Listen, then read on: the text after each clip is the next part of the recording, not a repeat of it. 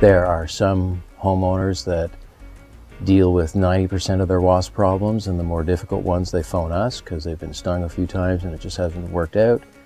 And then there are some homeowners that don't want to do anything. They don't want to make one move towards this, and rightfully so. It may not be their cup of tea, and I totally understand that.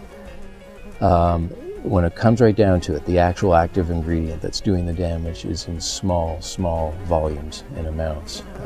But overall, that entire powder, that entire medium that I'm looking to get in there in that case was probably 20 grams.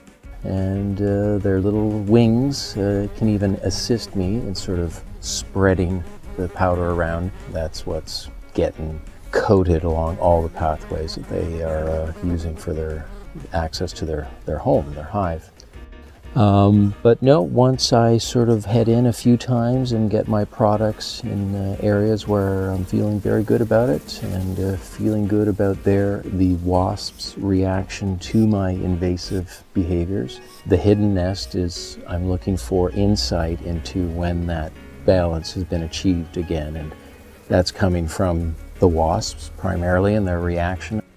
But with that, it's, you know, you wish life well, and I believe that life comes in many forms and in all ways. So I might be creating an imbalance or ending an imbalance. But for that lineage of wasps, it's best if I don't see them again and wish them well and did the job appropriately the first time.